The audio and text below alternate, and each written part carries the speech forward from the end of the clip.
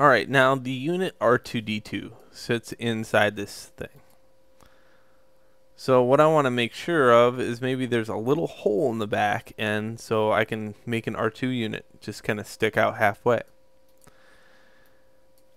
To do so, all I'm going to have to do is worry about where the hole starts and where it begins. Okay, so right here to maybe right here is where that hole needs to go.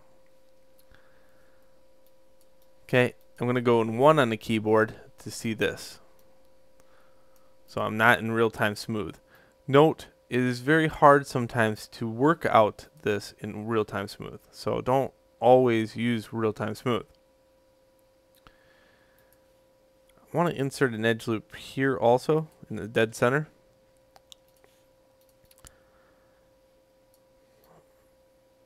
Now that all this is braced around the outside edge, I can do stuff like this. I can take the extrude tool, go to scale, scale all this in. And then what I'm going to do is grab the vertices here, here,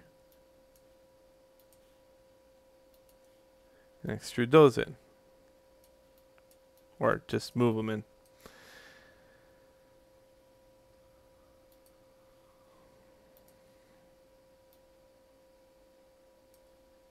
So what I'm doing here is naturally shaping a circle.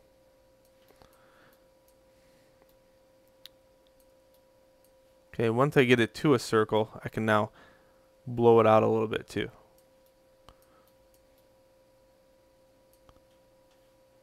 Okay, then extrude it, send it on down. And you don't have to send this, when you're doing this, you don't have to get everything so freaking perfect that, like, I know I have students that will go research the exact depth of this or how tall the R2 unit was. Now keep in mind the R2 unit sat in here and its head moved around, okay? It did not, and in some cases it did jump out of its little hole, but in this case for this model, I'm only worried about the aesthetics of it, where there looks like there's an R2 unit sitting in here. Okay. So there's that hole. And all I did was brace the inside and hit 3, and voila. To make an R2 unit, or a fake looking R2 unit, I can grab this box, and I can insert an edge loop here at the bottom.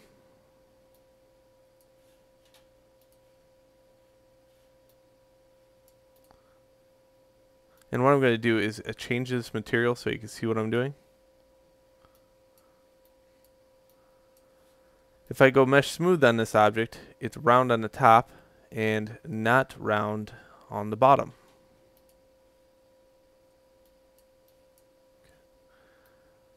So let's kind of put that in there, see what happens.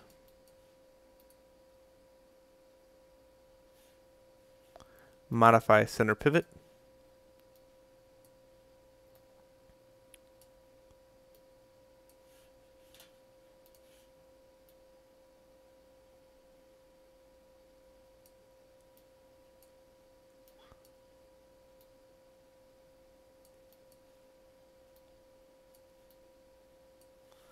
I probably can go mesh smooth one more time on that.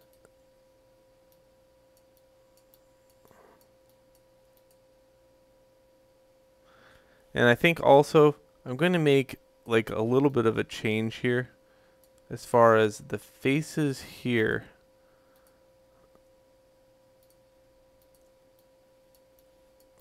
So what I'm doing is making the R2 unit look a little bit more detailed just in case somebody looks.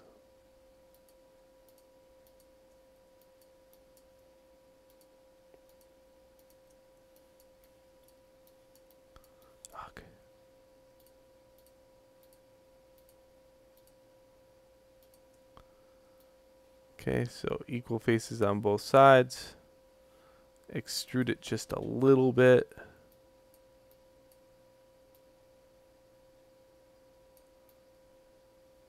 so it gives it those legs that sat into place. Okay, and then also I'm just going to insert an edge loop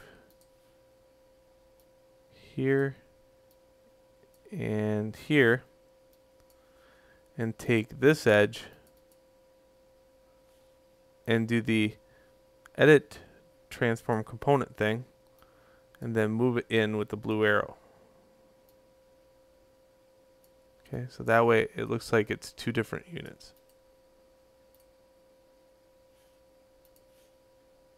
Okay, now if I set this down a little further,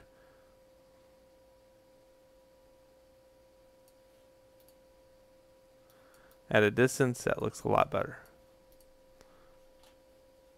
And you're just going to have to play with the whole, you know, does he look too tall? Does he look too big? Very cool. All right, as I said, the rest of this stuff is texture. If you look at the this illustration, you have all this little doohickey stuff. You have this, you have the R2 unit.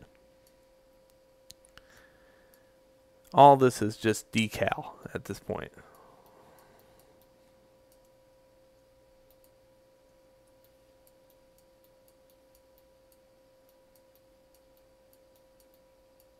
All right.